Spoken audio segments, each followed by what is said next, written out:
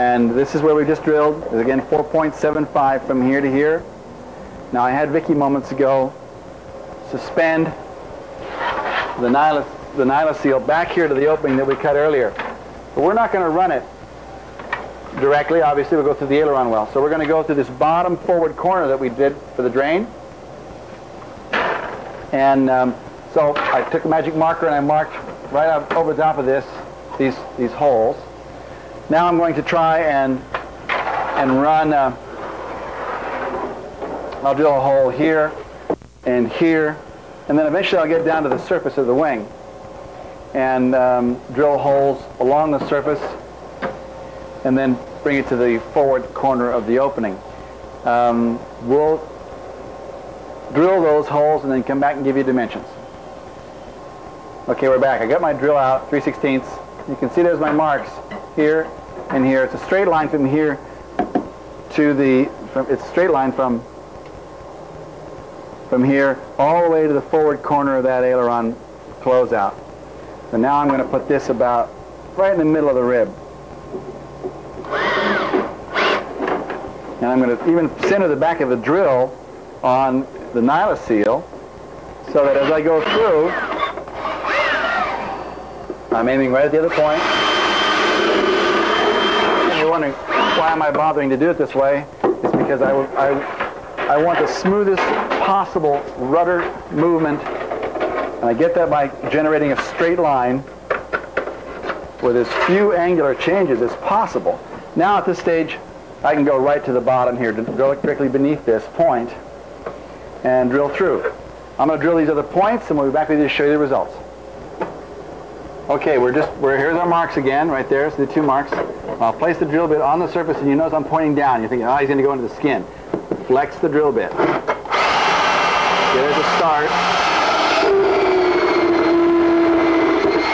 I'm even pointing the drill bit somewhat at where I want to make my corner. So the other end is already drilled.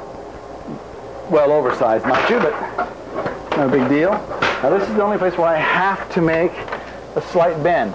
But this being nylon, it's self-lubricating, and it will never wear out that corner. So now we are where we want to be, and I can put a little tension on it, 5-minute epoxy in a few places, put down some glass to hold it, and we're all set. Back with you shortly. Okay, we're back, and we're going to describe to you a process to make you feel comfortable about where you're going to lay this conduit in regards to its ability to move and decrease the friction from the change that has to occur in this line. We have described here where approximately plus or minus a 1/16 of an inch where the hinge line is on the other side.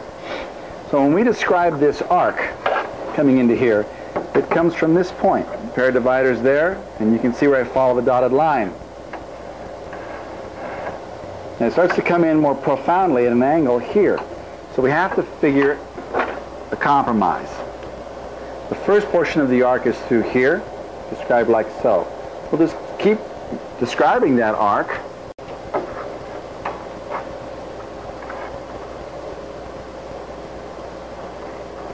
Like so.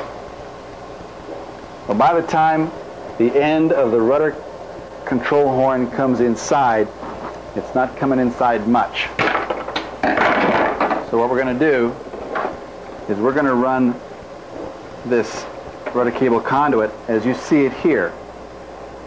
And we're going to run it about 1 inch from the inside edge here. We have to have room for the end of the horn, for the swedge, and for this to be able to move as it changes angle. It's going to swing down as the horn comes inside. If this is badly placed like so, what it'll do is as it gets to the end, it will bend the end of the cable and eventually you'll break your swedge. So we're going to compromise, and about right where this screw is that I presently have holding the wing against the fixture is about where I'm going to want to be. Now your structures here This tapers out, and this is where you start going carbon to carbon. We have to put this in place and then with super glue and check and see if when the wing comes down that it doesn't grab a hold of this. If it does, we're going to have to grind away some material and make certain there's sufficient room for this to move inside the wing. Now, judging by where this is, I'm going to have, you see this right here? I'm going to have just enough room for this to be able to move, but back here I may not have enough. So we'll try this out and by fitting the top wing skin on, and we'll be back with you with the results. All right, we've got 6 inches of this nylon seal sticking out of the tube. I had Miss Vicky pull on the other end while I pulled taut on this, and we put a mark on either side of the bulkhead onto the nylon seal. We did that all the way down. Then we pulled this out, and then we rotated it and sanded the devil out of it for about 1 inch in length, equidistant on either side of it, not a full inch, but 1 inch wide, about 1/4 inch on either side of the bulkhead. And the scratches I'm making going circumferentially around the piece of nylon seal. We did that at each section, and then as we got down to wing rib 9 here, it goes right against the surface. So with it pulled taut, I put marks down it and I scraped up the area underneath it. I don't want this thing buzzing and transmitting noise into the airframe. Excuse me. So now we've got each one of these ribs, the area on the nylon seal, sanded, roughed up pretty good. And now at a distance, 13 inches out from the opening, is it clearly visible, Vicki? Here. And 3.5 inches forward, we have the nylon seal coming straight out. Now we begin an arc. And the next major point on that arc, we'll describe at 9 inches. At 9 inches, it is 2 inches, 2¼ inches from the trailing edge. And then it pretty much points straight from there at this opening. We're probably going to end our attachment of this nylon seal at about this point, allowing this to move. Zoom in. We'll reiterate some of that from before. At 13 inches here, you are at 3.5. At 10, you're at 2.5. And at 7, you are 2 inches precisely. And that's about where we're going to end with our attachment. I'm going to sand this area, and we'll be back with you in a moment. It's this first 6 to 8 inches I want to make certain. Really well sanded. I'm going to remove this screw here in a moment. And the rest of it I'm going to lightly sand.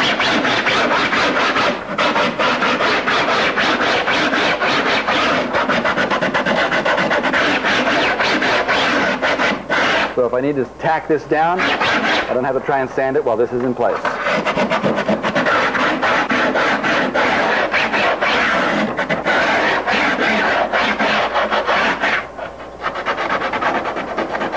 I'm going to remove that screw for this operation. We'll be back with you in a moment. Okay.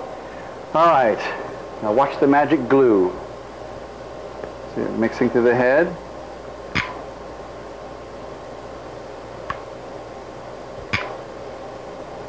It's already mixed. I'm just going to put some strategically placed material here.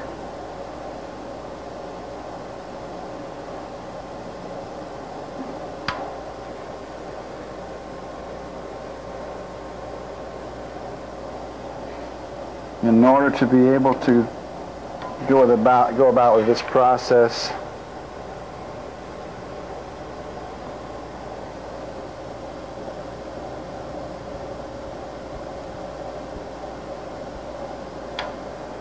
now down here,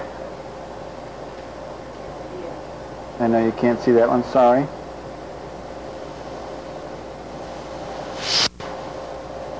Let's go about every foot.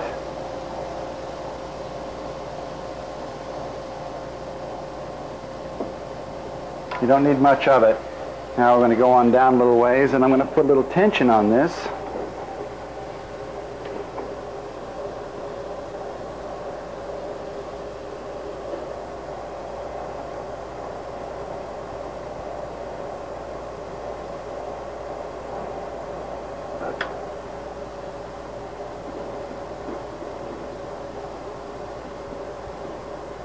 And every so often you can check the tube and feel if it's getting hot. It hasn't yet.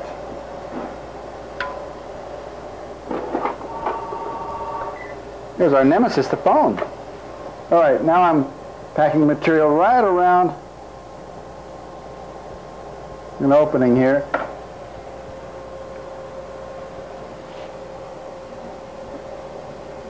I'll get lucky if this doesn't just harden in the tube. This is not 5-minute epoxy. This is minute and a half epoxy.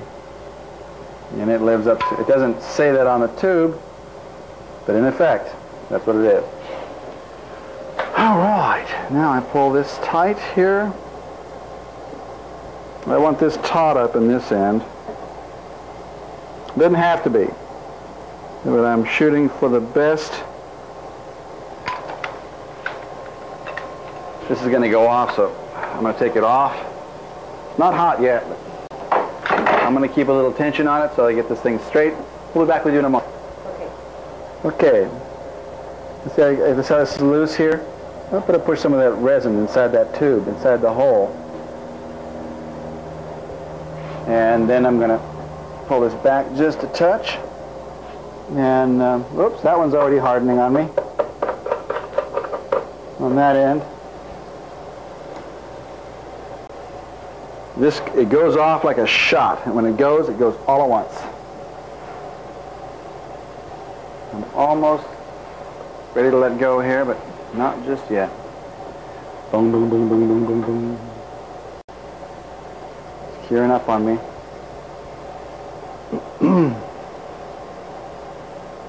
If I had a chisel, I'd remove the portion. Oh, there, that's working.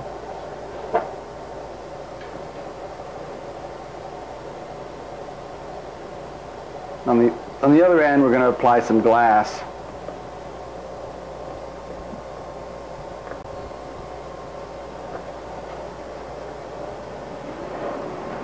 It's almost sound enough now where I can let go.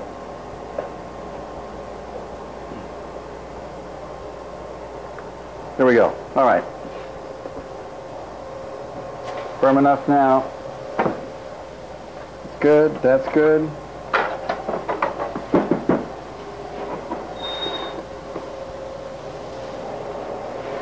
So, we take the weights off,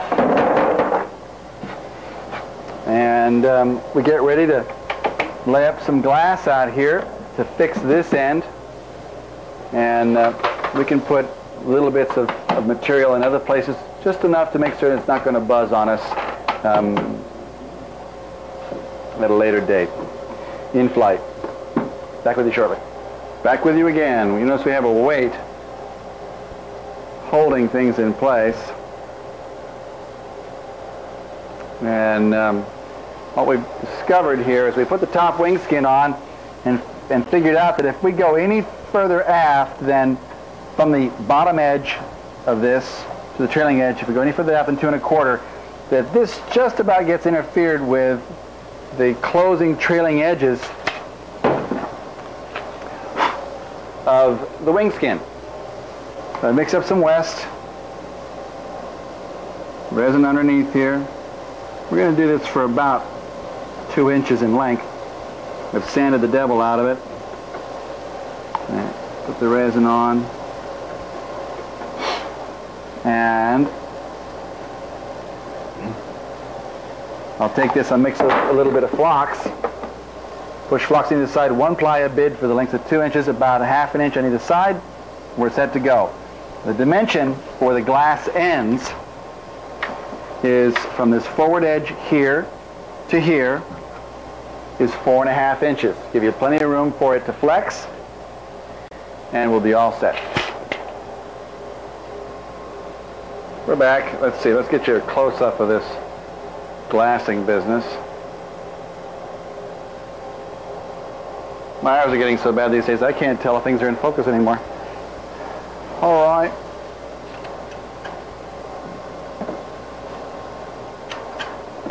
One ply will do us.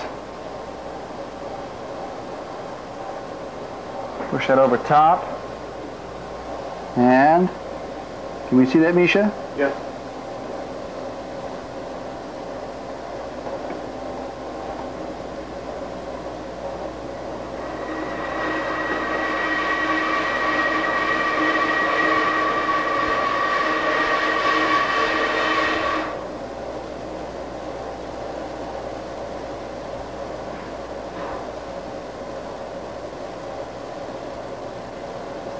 All right. That completes this portion of the program. It's blast in, 5 minutes in place so it doesn't buzz. It'll line right up. I'll give you the last dimension here on the front end too. I know it's 2 1/4 in the center. It's about 2 3/8 at the back end. Again, at 4 1/2 inches from the forward portion of the cutout. It'll have quite a bit of latitude to move. We just don't want this so far aft that it gets caught in that groove and not allowed to move. Its ability to move will help prevent a clinch at this end of the swedge to the ferrule and then cause the cable to break. Which, by the way, if it does, you yank it out from this end and you run a new piece of cable in, put a new ferrule on the end, and off you go. But it's not a good sign when they break, because it means that there are things going on here that's going to cause them to break again. We had one Berkut that did that, and with that knowledge in hand, we've never had a problem with it since. Thanks so much. What you're looking at here is a hole that's been drilled through here. Started off with a 1/2 inch drill, opened it up to just above a 1/2 inch with a special file. Now Bram here is going to run the tube through, and I'll guide. Okay, a little bit right there. Okay, right there. Push slowly. All right. Now this is very soft tube. The holes that we had drilled earlier here are just about right for.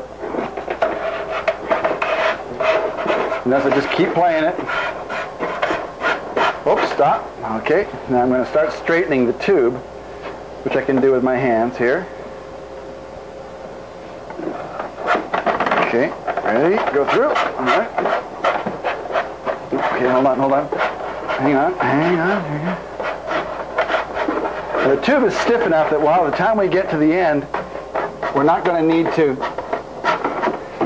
attach it to anything. We'll let it float. And we haven't practiced this yet on this particular plane. You're seeing it happening the first time. Full reel. Okay, stop. We're actually further than we need to be. Come on down to this end, Mishka. Bram, you can pull. All right. Now the trick here is going to be to get everything the right shape and guide in. This is already bent the wrong direction. Okay, push a little bit. Okay, hold it. Of course, you're going to have to loop around just a little bit. There you go. It's through. Okay, good. We're inside the tube. Now what we're going to do on the other end here is clean it up so that there's no burrs on the end. And I'm going to move this around and pull this back, and I'm going to scratch this up, put 5-minute epoxy on the inside of the tube, reinsert so we have a complete seal there. And then we'll put some epoxy on a few other places and make certain that it doesn't make noise squeaking around inside. That is the conduit or the strobe 3-wire conductor, shielded conductor, so we don't have noise on the other line, which is the antenna line here. They've been run before inside of the conduits that were in the long easy wing without noise being transmitted, but don't want to take any chances having it inside this tube. Makes the parts changeable, removable, serviceable. This will never be serviceable, this cable, because of the nature of how it's attached up here at this end. So we'll be back with you after we've done our next step. All right. You notice that we've got the tube in place. And I've got this bent so that it was a little more acute angle facing forward. And the marks you see here are where I'm going to sand with 80 grit. And the marks you see here, 80 grit. I'm going to get all those sanded up. I'm going to sand the other end, the inboard end as well. And then very, very quickly I'm going to squish epoxy in here, smear epoxy. Squish epoxy onto these, maybe pull it back and forth so that you get epoxy inside. And then I'll do the same 5-minute operation on this that I did on the rudder cable conduit. I'll get that in place, then I'll stick something on the inboard end of this tube, the inside of the tube, and flare it slightly so I don't damage my cables going in and out of the conduit. Back with you shortly. I should be wearing gloves for this, but oh blast, I forgot to sand. Back with you in a moment. All right, here we are. This time we've sanded it all. And we start the mix again. Hope that nothing else goes wrong. Now I'm going to have to go like crazy here. So I'm going to put the goop on the tube and smear the tube. Misha, I'm going to put the goop on this opening here, and you smear the goop into the hole. I'm not going to have much time. Okay, around the tube. If it takes me more than a minute, I'm screwed.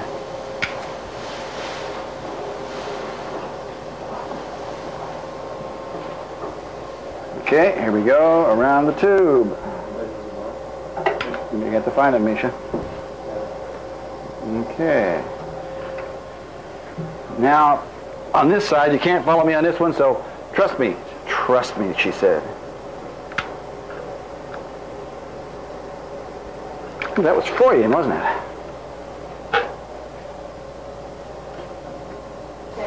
Okay, here we go. I'm going to put some extra of this material on this, and in we go. Okay. That should be about it, guys, right there. Now I'm going to push material around this perimeter. Misha, here, on your finger, Push it around that tube and give me no gaps. Remember, we're trying to seal this so that we don't share that atmosphere with any other.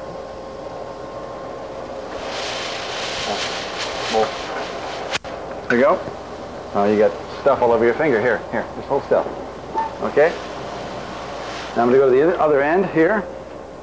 You're not going to be able to wash around this, so I'll be back with you in a minute and show you the results of this near catastrophe. Okay, recording again. Let me make sure we got sound here. And we do. I'm going to give you a zoom in on that. There it is.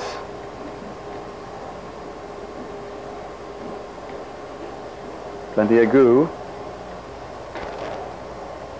There. And there. And lastly, the other end. That one's really clean. And now I'll show you the inboard. Okay, we're back. I've cut this off. It was, it was considerably longer a little while ago. And so I could feed it and pull it back and forth. We'll grind this off and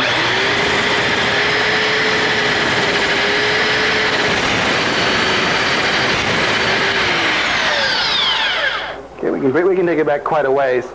And then I'm going to put just a little flare on this using my imagination, and I'll show you what that looks like in a little bit. Okay, this is one way to put a flare on it. Just roll it around inside the tube. It opens up the end.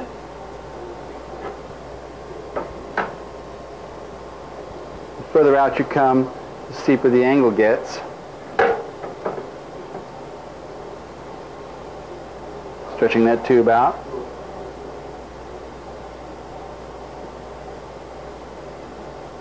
And once you get out a ways,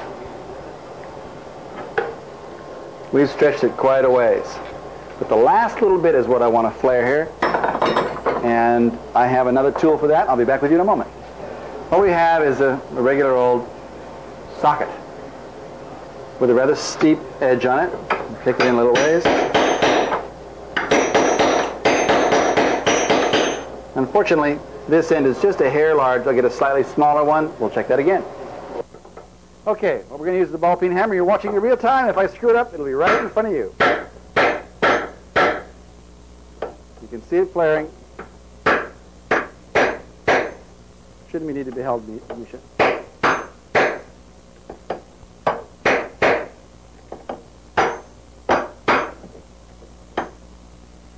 I want to roll that corner just a little bit so it doesn't damage the tube or the wire coming out of it.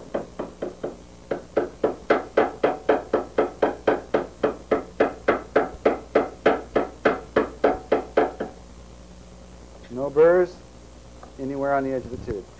So we flared our tube. We're done here. Good morning. Good morning. This little section is on fuel caps. First, name of the cap is Newton, part number 05-28658. Available in locking, that would make this machined surface here, or I should say forged surface, that'd be drilled and have a locking lug in it. It's light, beautifully designed. I've been using them for years. The ring is the best I've seen in its adaptation specifically for bonding.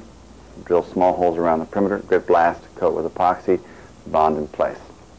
And it'll be from the underside, and then apply flocks into the holes and a layer of bid. And that can all be done upside down so that it just nests into the upper skin of its own. We'll show you that process as we go.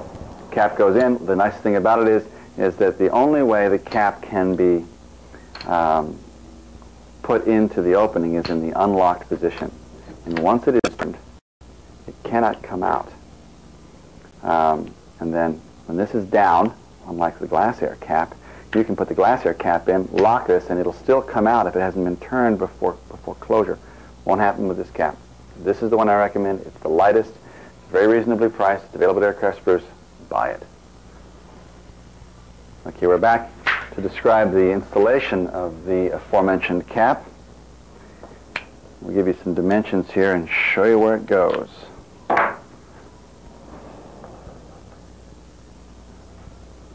And there's the inboard end of the wing. There is the cap's position. Okay, the edge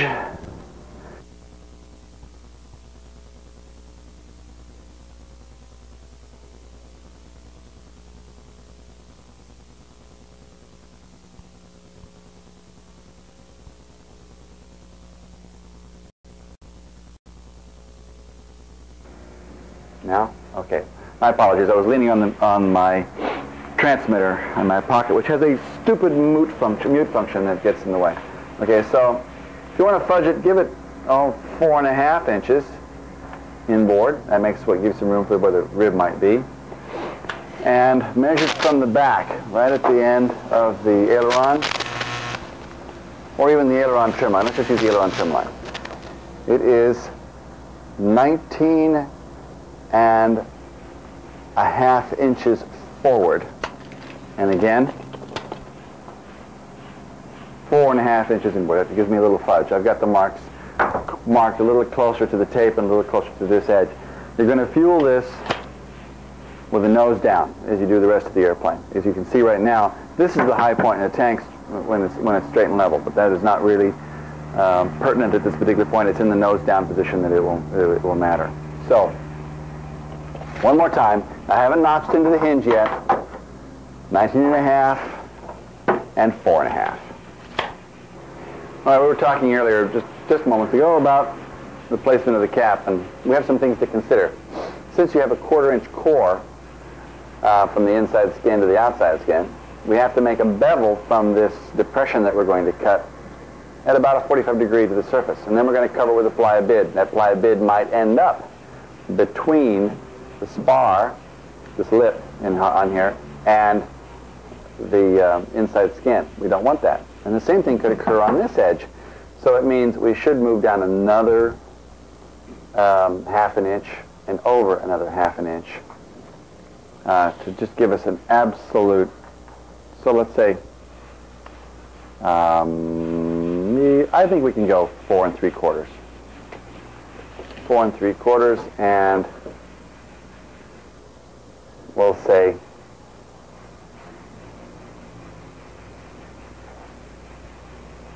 19 3/4. 4 3/4, 19 3/4. We'll be back to show you the ugly reality here in a moment. We're back. Okay, let's drill this hole.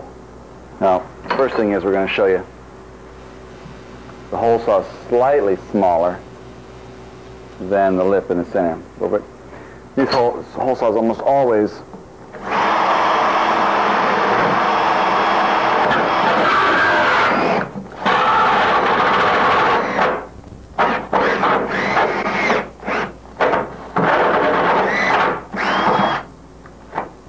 blast. And we'll tighten this up and we'll be back with you in a moment. Oh, try it again.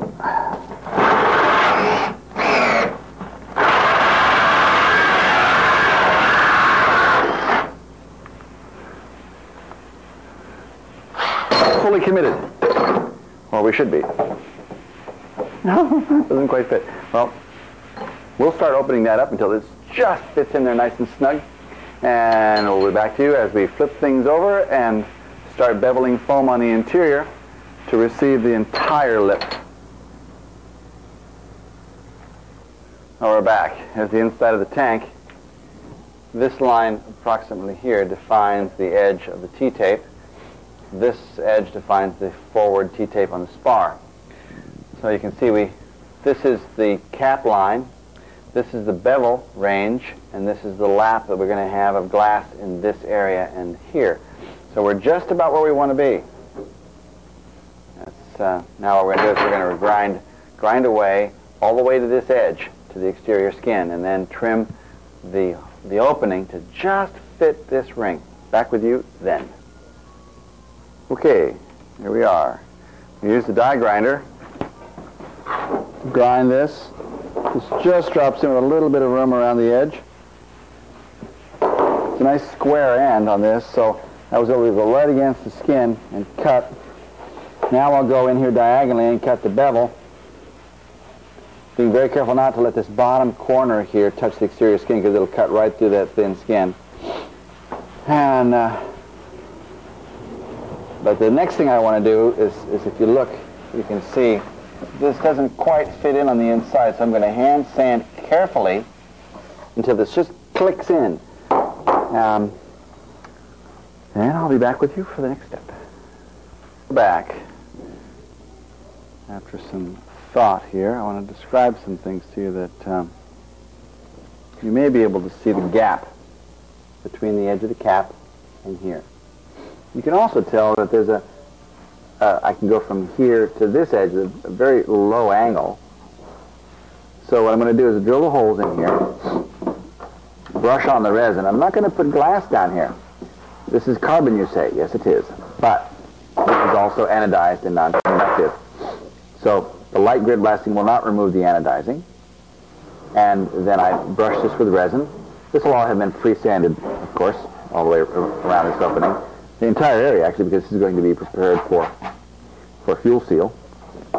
And so after brushing on the resin and the application of flocks, squish this down inside and then do a transition between here and here with flock row, not pure flocks, not pure micro, and then lay tape up onto it from here up onto the edge, capturing it soundly between these layers. We'll go through this step by step as we proceed. Shoot. Okay, we're back. We've sanded in here, and we've sanded out about that far. Now I'm going to drill holes in this, and I'm going to drill number 40 holes in the perimeter, inside, outside, inside, outside, inside, outside. And I'll be back with you to show you that, and I'll have grit blasted and applied resin to it by that time as well. Welcome to the headless spokesman. All right, we have, you can see on the back side here that I've taped this lip, this first lip here at the bottom of the ring is approximately 0.2, almost 1/4 of an inch wide. I've taped over that entire thing, which closes off the underside. I've drilled number 40 holes alternately. Boom, boom, boom, boom, all the way around. Don't get too close to the edge, though. And then on this side, I've taken my masking tape, and I've pushed it firmly on the interior surfaces to protect them, and squeezed them off to the tape on the underside down here. And now that I've got this stuff squeezed well all the way around the perimeter, I placed my razor blade in at the bottom here in that corner,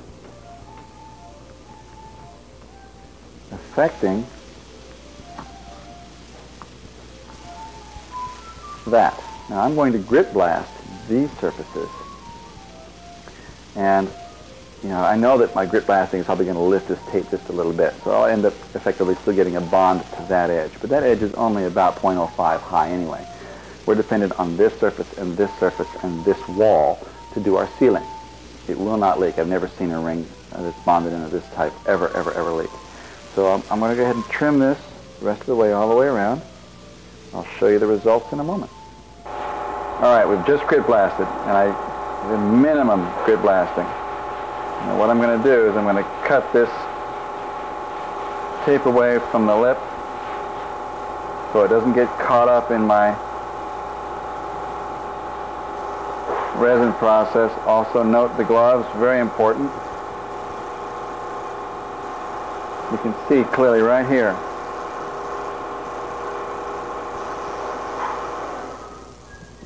That edge is not grit blasted.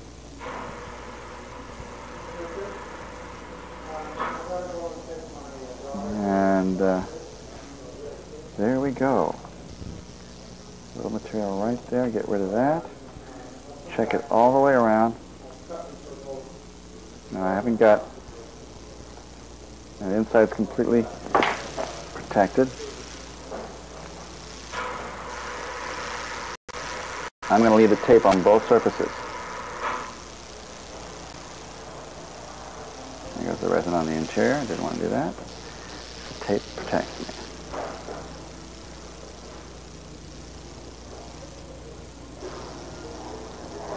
The grit blasting we did was just enough to etch the surface. I don't want to go through the anodizing because the anodize is my dielectric, prevents me from the carbon fiber. If you're concerned about it, you can put a light layer of thin glass down or full layer, and there you go. Now I'm going to apply the resin to the interior of this. This is West 105, 205. It's a warm day. We have a Santa Ana condition going outside. This isn't going to last me very long at all. Now I'm going to mix some of this to flocks, and I'm going to squish this in place here. And I'm already centering up, and the holes are already filling with resin. I'm going to mix the flocks and be right back. Okay. On me. Okay. Ignore the phone, people. There's the flocks. We brush the resin on. Flocks is thick enough to squish out, and I'm going to find the center here. There it goes.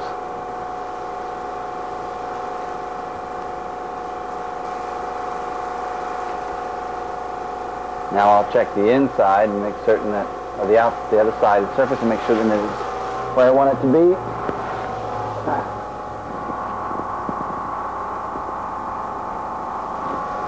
It's flush for the exterior at the moment. Now I'm going to pack flocks into this outer ring here.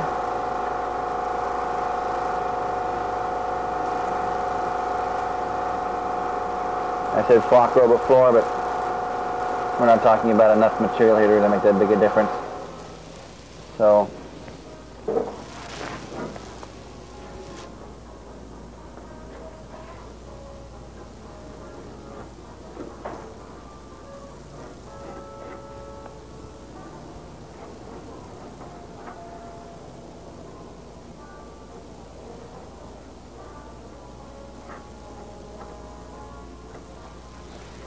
okay.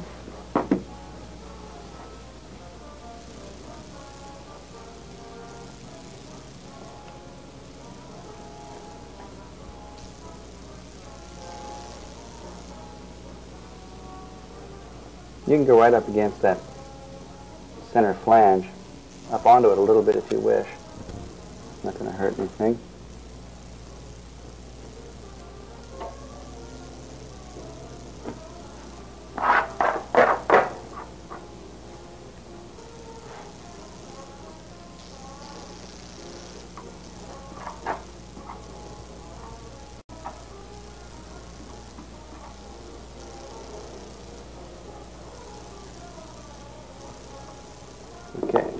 the brush. Let's check the container and start to warm up. I'll have just time to put one ply a bit around this, around the entire thing before it gets too hot. And we'll be back in a moment.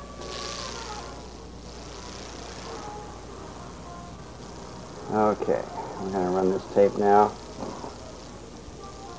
around the perimeter. I could have cut one piece of glass with a hole in the center. We'll see how we're doing here. See if we can pull this off. If we can't, I think I'm just going to do it in pieces. So we'll be back with you in a moment after we... Now, stick with me here for a second.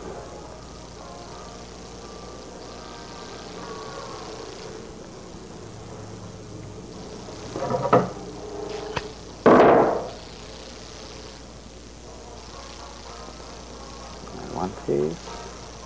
Take the resin.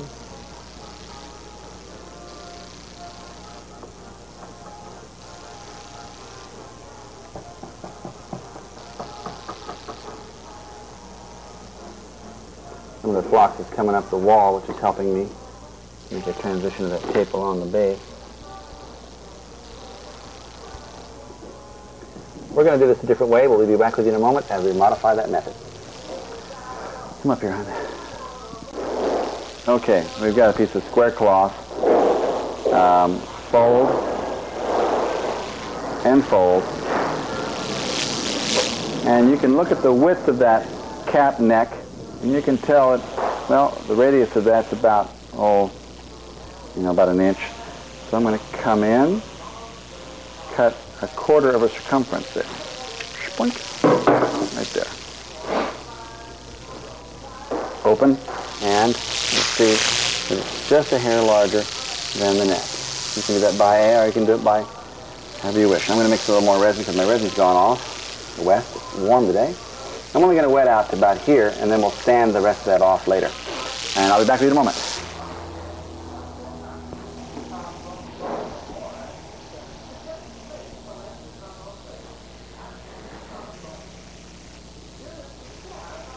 Seeing as I'm putting on the second ply right on top of the flocks. I'm only going to wet out again, as I mentioned before. I may end up sanding most of this off back as close as I can to this corner, and the same thing over here, but we'll check that against the fit of the T-tapes when we reach that stage. With the temperature being in the upper 70s today, Vicki and I are going to go to lunch, and when we get back, this will be easily firm enough for me to trim and handle. But then I'll have to sand the rest of the perimeter area and get ready for the tank seal on the Jeffco.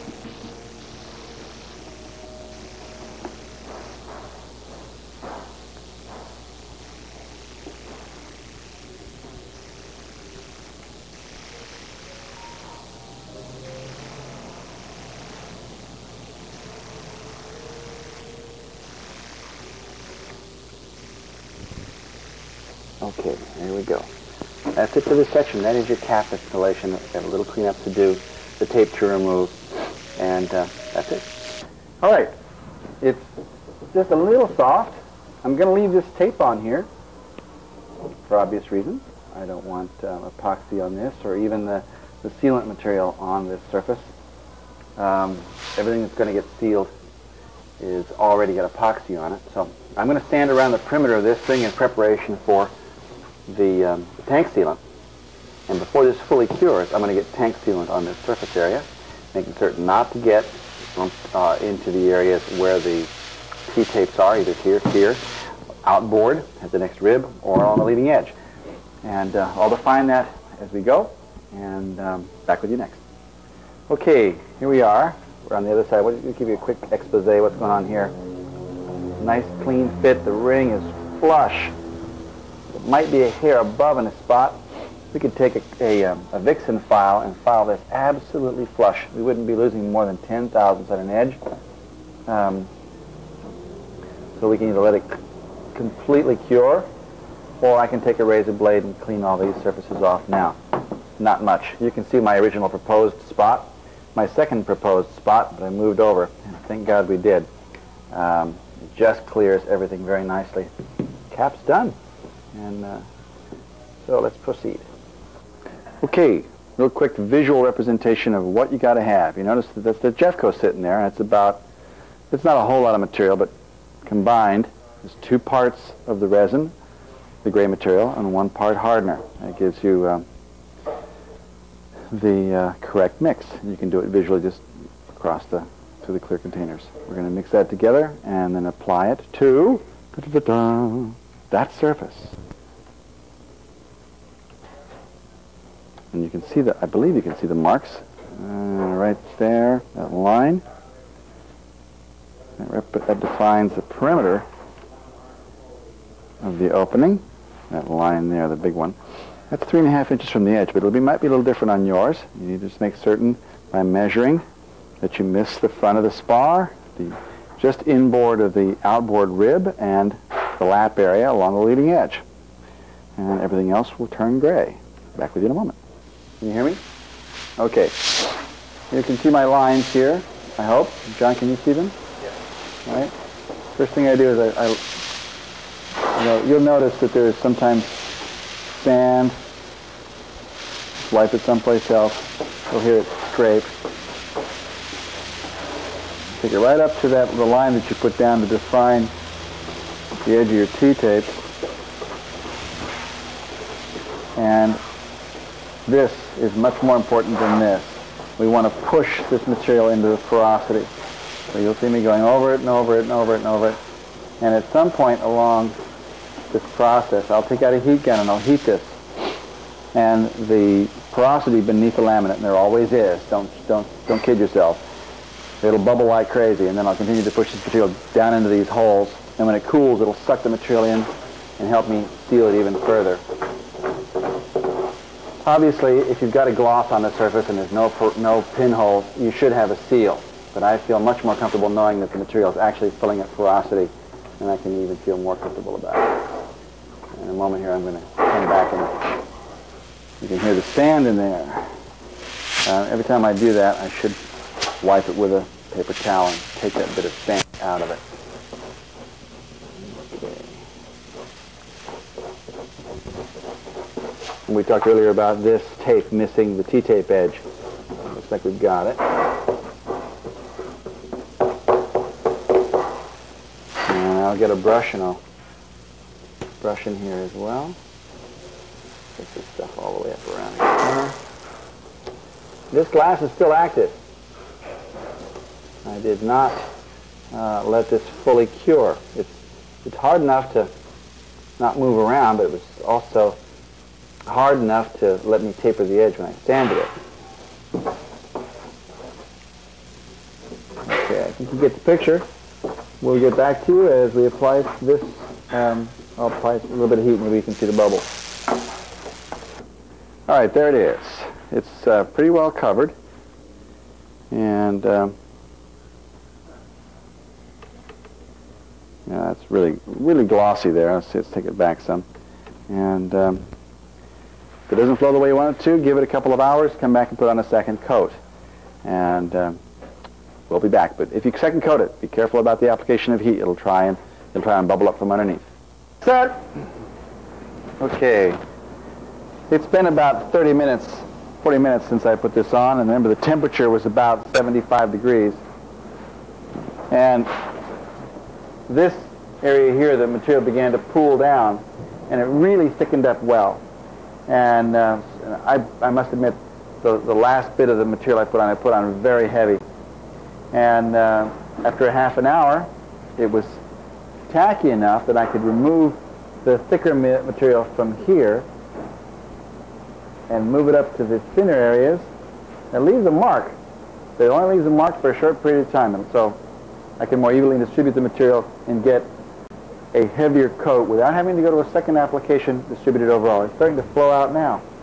And so that's it. We're not going to do anything more with it, and that one coat will be plenty, more than sufficient. Give it a half an hour. Keep checking it until it's really firm, and then squeegee it to redistribute the layer. It'll also help work out any pinholes. So So that's it. Let it cure, and then we'll begin our preparation for closure. Okay, we're done with the tank, and we're going to start prepping and sanding for bonding. The last thing we have to do, there may be one other, is make up a spring retract tube that goes in the vertical stabilizer. You take 4.5 inches of your elevator torque tube, square it up on the ends, and I went over to the bandsaw and I put a bunch of made teeth. They don't have to be real sharp teeth, just bandsaw a bunch of slots, about 1/8 of an inch deep. I stuck it in the lathe and used the tailstock to push against a piece of plywood that I held and made cuts like this in the sheet. And you can go in half the thickness of the plywood. I didn't go quite that deep on this one, but half the thickness is fine. And of course, it's going to fit precisely into the tube so it doesn't jiggle around. You drill, I'll show you the drilling of this for the hinge pin that you'll use as the hook on the inside that your spring hooks onto. Once we've done all that, I'll put this in place and use super thin, super hot super glue and drip it on the inside, which will wick into the wood, seal the wood, and bond it in place. Then I'll grind the outside to match the tube final.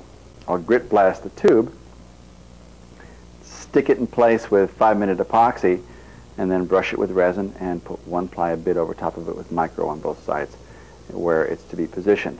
And you'll notice on the winglet, I've drawn a black mark at the bottom of the hinge line and up about 4.5, 5 inches, another line, which I can see through from this side.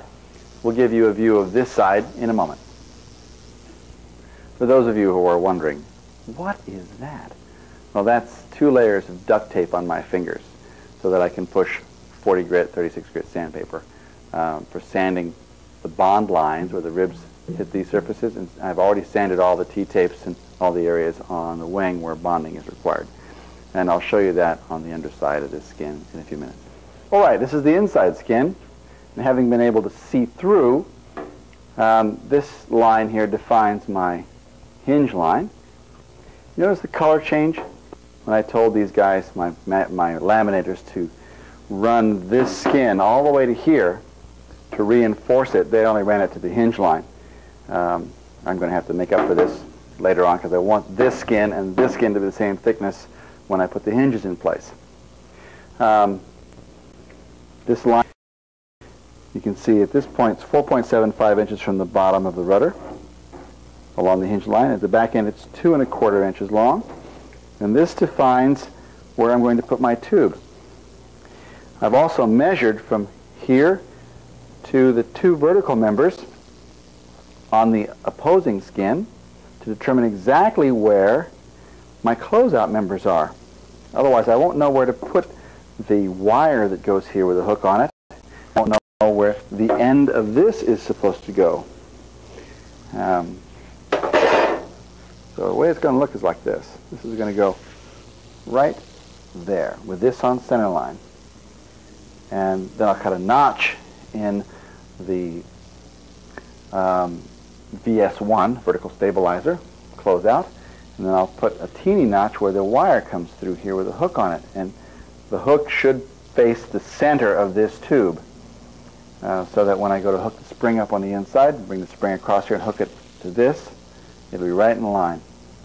And we'll be back with you in a moment for the next step.